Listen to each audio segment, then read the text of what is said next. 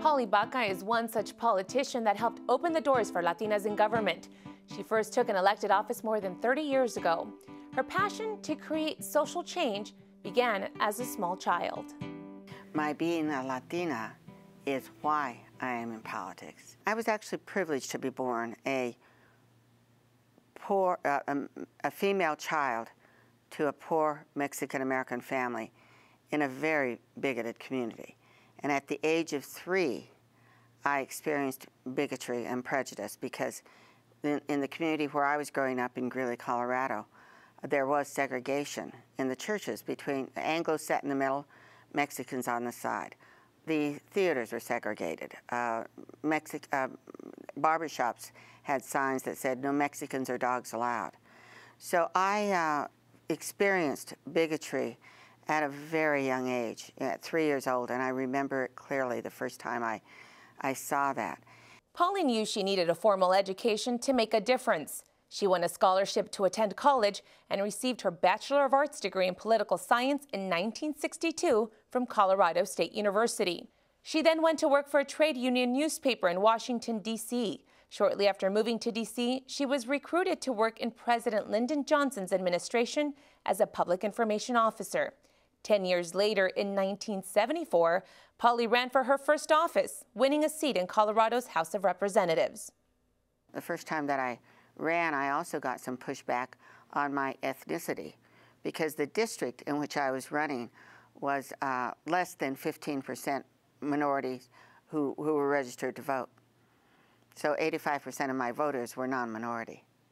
Polly's political success didn't end there. 4 years later, she was elected to the Colorado Senate. That was in 1978. Along the way, Polly made a lot of progress to not only change the way voters in her area felt about Hispanics, but more importantly, about women in political office. When I first ran for office in 1974, I was running to fill a vacancy that had been created for a state representative in our district. It was a vacancy in the Democratic Party's nomination.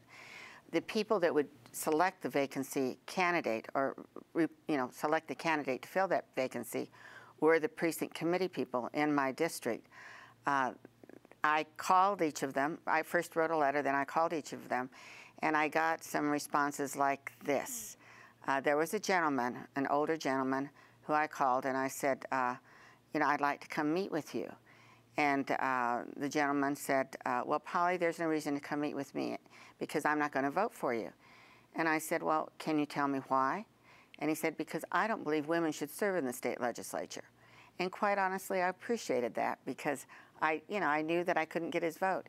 Interestingly enough, 4 years later, when I ran for the state senate, there were 5 men in the race in the primary. And a group of women came to me and twisted my arm and said that I had to run for that seat because it was going to be an open seat. And I was positioned to run for that, and no other woman was. And there had never been a woman in Adams County elected to the state senate. So they twisted my arm a little bit, and so I got into the race, and eventually all 5 men pulled out. And so I didn't have a primary. And the gentleman who had refused to meet with me 4 years earlier became one of my big supporters. Polly has had a long list of firsts in her political career, which include first Hispanic woman in the nation to serve in both the House and Senate of her state legislature. She's also been involved with 12 Democratic national conventions, dating back to 1964 when she worked for President Johnson. My foundational passion is to guarantee civil rights for everyone. I feel so strongly and passionate about as Americans, any place in the world, that we ought to all be treated with dignity and respect, and we all ought to have equal opportunity to get health care and education and a job and provide for our families. So it's been so my foundational issue is civil rights and equal opportunity. While Polly has worked for political change throughout her elected offices, as well as with work she's done with nonprofit organizations, she feels there's room for everyone in politics. There are so many different levels to become involved with regard to politics. and they're all valid. You know, not all of us need to run for office. Some of us need to be behind the scenes running those campaigns, or maybe doing some fundraising, or being I was a writer, so I first got involved in politics by writing. You know, I did position papers and speeches for you know, I was a ghostwriter for some candidates. Or maybe you're the kind of person that's supposed to lead demonstrations to cause change. That's political as well. You know, if there's a candidate or a person who isn't fulfilling their responsibilities as an elected official, maybe you ought to be the leader of the opposition, you know, and be a community organizer.